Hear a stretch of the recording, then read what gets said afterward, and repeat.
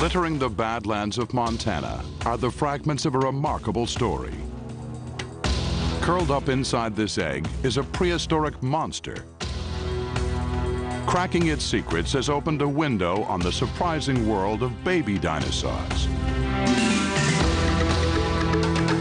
In the dinosaur nursery, the first moments of life were a bloody struggle to the death.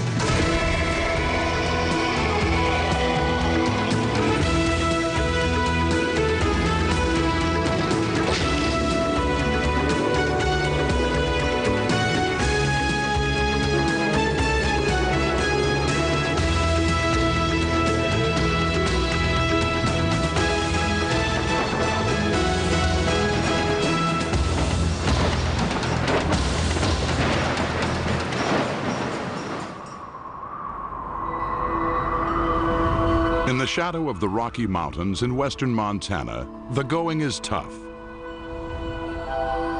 Scoured clean by the last ice age, the land has been stripped to bedrock.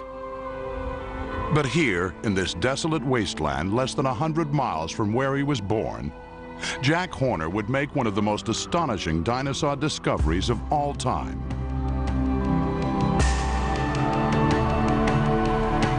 Jack uncovered his first fossil when he was 8 years old, but his life would change dramatically in 1978 after a routine visit to a rock shop in the small town of Bynum.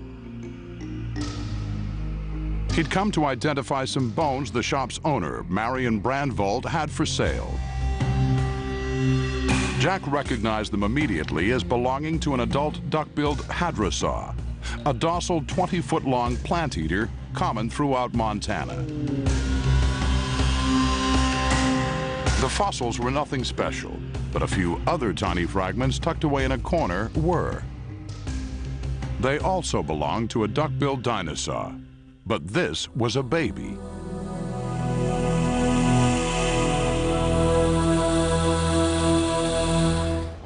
Marion led him to the cattle ranch 15 miles west of the town of Choteau, where she'd found the bones. Here, erosion has exposed a rock-strewn desert reaching back some 75 million years to the Cretaceous period, when Montana was very different.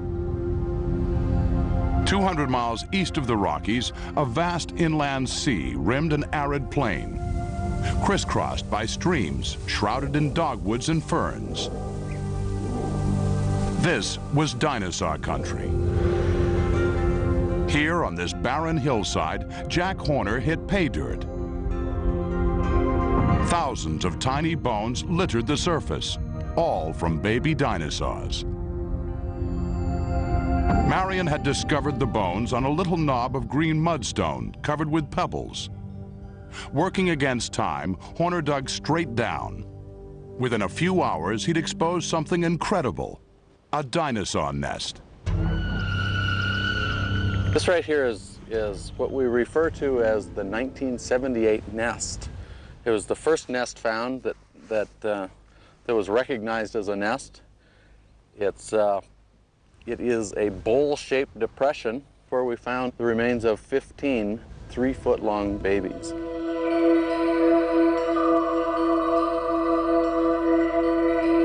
The discovery turned the world of dinosaurs upside down. Until Jack's discovery, all scientists knew was that dinosaurs were reptiles and, like modern crocodiles and turtles, must have laid eggs.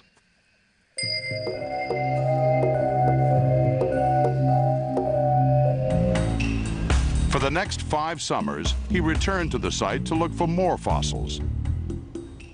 But the work was tedious and labor-intensive.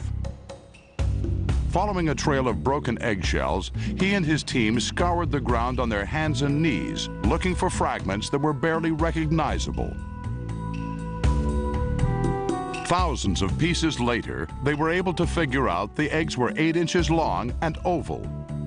Eventually, Jack recovered 14 nests and 31 tiny duckbill babies. Enough to raise a provocative question. Did dinosaurs care for their young? Mother duckbills laid some 20 eggs in a nest about 6 feet in diameter. They were arranged in a circle a few inches apart. Curled up inside was an embryo already taking shape.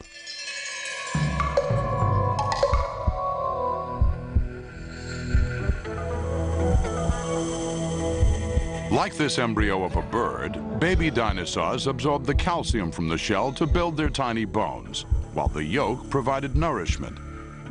But for the youngsters to survive, they had to be kept warm. Birds incubate their eggs by sitting on them, using their body heat to maintain an even temperature. But a 4-ton myosaur would turn her clutch into scrambled eggs. To overcome the problem, Jack thinks they adopted the same technique as their modern cousins. Because we find bits and fragments of plant material, and because crocodiles use that kind of vegetation, we're hypothesizing that they did in fact use some kind of vegetable material for incubation. Buried under a warm layer of vegetation, the babies grew steadily until it was time to hatch. The incubation time is a mystery, but using a computer, Horner has figured out how big a baby duckbill was when it hatched. We actually take the maximum diameter of the eggs that we find, then we reconstruct a skeleton of the baby and roll it up into a ball and stuff it into the egg, and we think that we've come pretty close to figuring out how big the hatchling is. The result was a mini monster, 1.5 feet long, the size of a small domestic cat.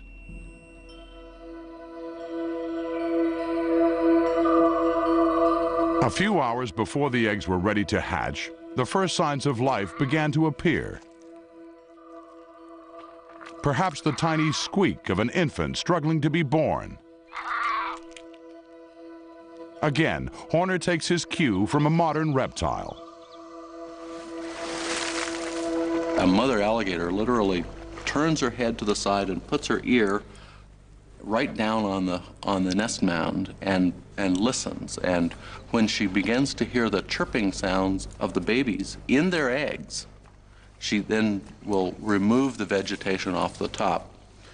And it's certainly conceivable that the myosaurs did the same thing. They may even help their young by taking the egg in their mouths and gently breaking it. Perhaps a myosaur did the same the moment her offspring were ready to emerge.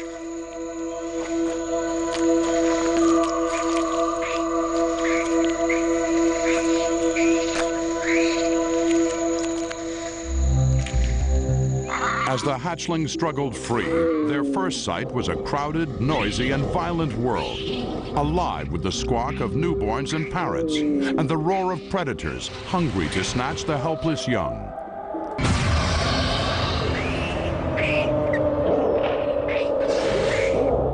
Scattered across the site are 14 nests about 20 feet apart, just the size of an adult myosaur. Countless others have eroded away. Imagine an area the size of several football fields crowded with dinosaurs, the first nesting colony ever discovered. Possibly hundreds of nests, 25 to 30 feet apart. Huge nests, 6 feet in diameter, each one. It would have been just an absolutely awesome sight. Nesting in colonies is common among birds. While mothers hunt for food, other parents can watch over the infants left home alone. Were infant dinosaurs also protected? Out of the nest, a bunch of baby myosaurs would have been meals on wheels for a carnivore. Or they could have been easily trampled by their 4-ton parents. Once the babies hatched, they stayed in their nest. And they stayed at least from the time they hatched out at 1.5 feet long until they reached about 3 feet long. Microscopic pollen grains from rocks found near the nests indicate mothers foraged for the tender leaves of bushes to feed their young. We have found pollen and bits and pieces of twigs and so on that suggest that they were being fed some kind of vegetable matter from fruit-bearing plants. Jack Horner had brought the sights and noise of a dinosaur nursery vividly back to life. But before the dust could settle, a new, more sinister sound would echo through the colony.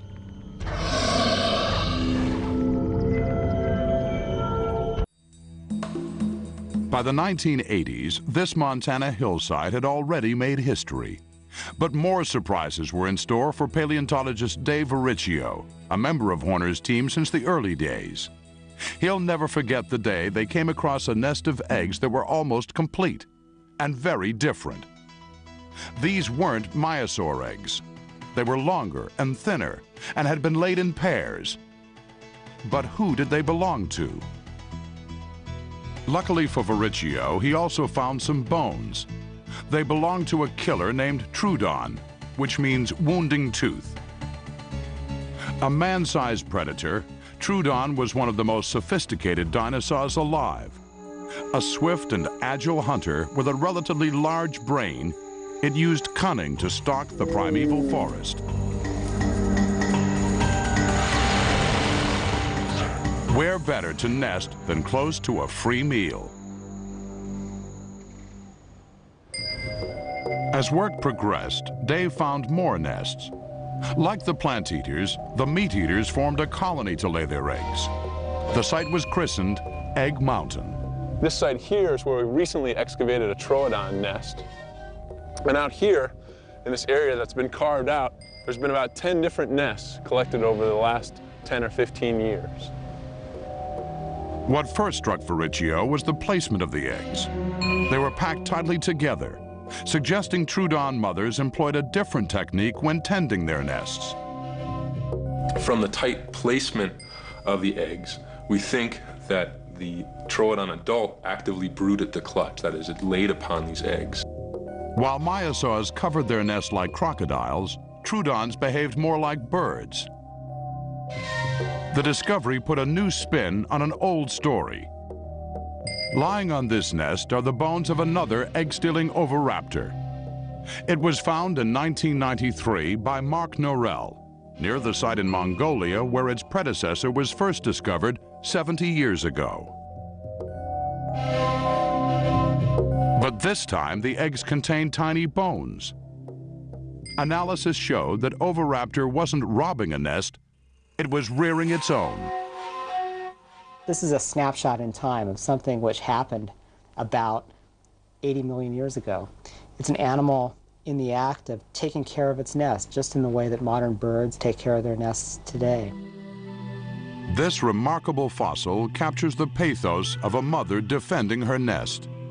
Her arms are wrapped around the clutch to shield it from the unknown disaster about to strike. Dinosaurs like oviraptor and Troodon were small enough to brood their eggs. But were they caring parents like the myosaurs? In his lab, Dave Verricchio is looking into the egg of a Troodon to find the answer. Some contain the visible remains of their tiny occupants. Already, the embryo was preparing for life on the outside. In this Troodon egg, we find basically an articulated embryo, very small, developing Troodon, that shows very well-developed bone. So here's the thigh bone of a Troodon. So like a crocodile, or maybe a baby turkey or ostrich, those types of animals all hatch out of the eggs and are pretty much ready to go. Troodon was not only ready to go, it was ready to kill. A breakthrough in freeing embryos from the fossil shells surrounding them provided the menacing clue. It came a world away from Egg Mountain, in a small laboratory in England using fossils from the Gobi Desert in Mongolia. Getting through to an embryo is complicated and risky. The eggs are hard and the bones are fragile. But Terry Manning has found a way to crack an egg without harming its contents. Inside these containers is his secret recipe, acetic acid. The acid is prepared in such a way that it only dissolves the rock around the bones and not the bones. And the amount of acid is that's in the bowl is quite important. So if it's too much acid, you etch too much away. You've got to keep the etching down to the minimum.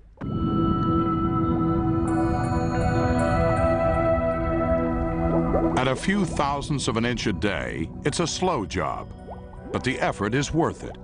It preserves a jumbled mass of tiny bones that are easily destroyed. When the embryo was alive, its bones were held together by its flesh. When it died and its body decayed, the bones fell apart. But even from a heap of bones, it's possible to identify a monster. This miniature claw is the clincher. It came from a raptor called Therizinosaurus that stalked the Gobi Desert at the same time its cousin, Troodon, was terrorizing Egg Mountain.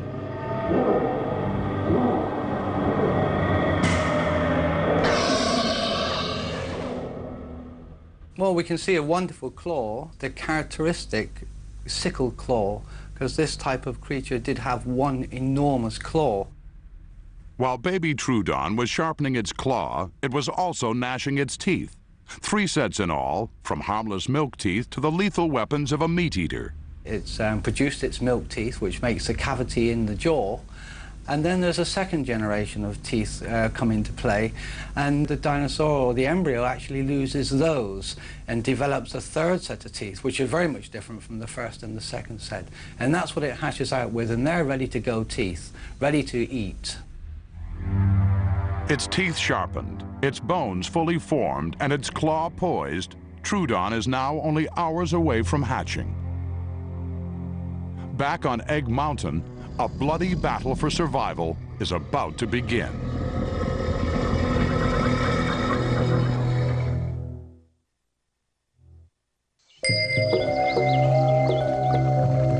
Within minutes of hatching, a newborn crocodile is on its own. The parents show little desire to care for them.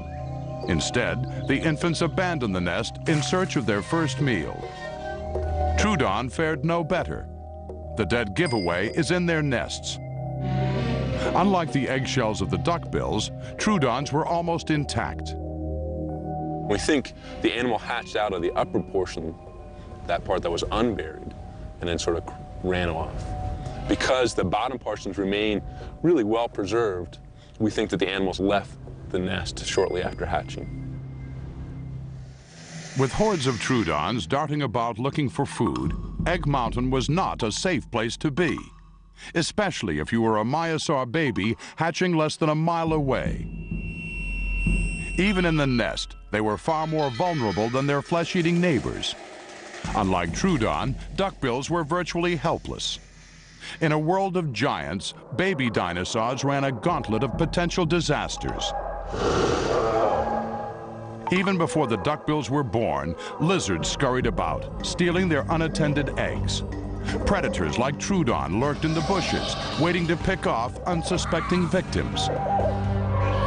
In the mayhem of the crowded colony, some babies were accidentally trampled. But if murder or mayhem didn't get them, there was always Mother Nature. 75 million years ago, Montana was a violent place. Some babies were overwhelmed by floods in the ebb and flow of the inland sea. Others were drowned in ash, hurled from erupting volcanoes. Or they simply starved, as Ken Carpenter of the Denver Museum suspects. Say there was a drought and there was just no food for the babies. They're staying in the nest, waiting for the mother to bring food to them. She never shows up. They weaken, they die in the nest. But the myosaurs found a clever way to beat the odds. In the natural world, an elephant may produce as many as 12 offspring over a span of 40 years. In the same period of time, a duck-billed dinosaur laid anywhere from 500 to 4,000 eggs.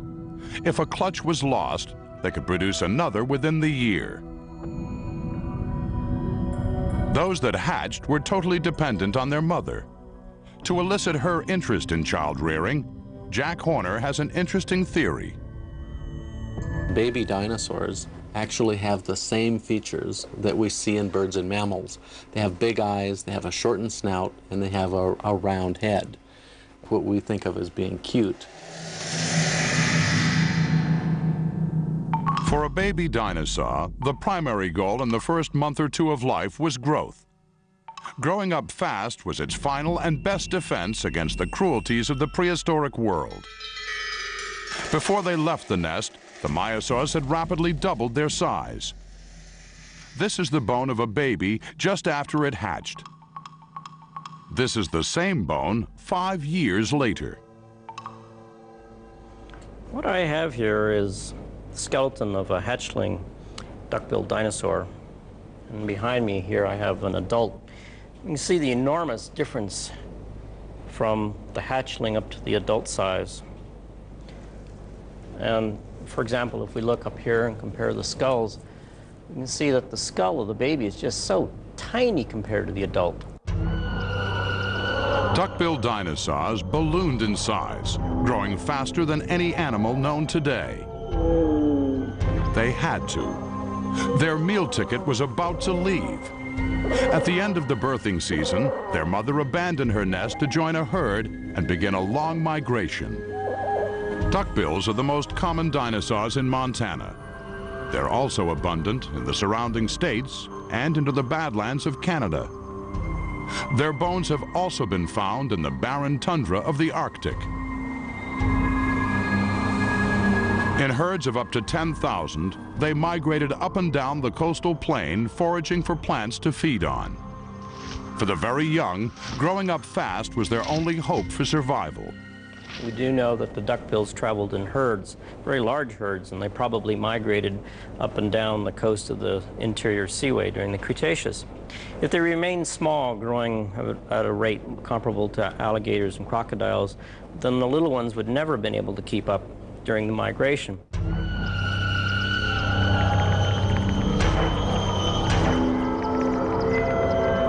Through their sheer weight of numbers, the duckbills prevailed against the odds. From the amount of eggs they laid to nurturing and protecting their young, their strategy was geared to success.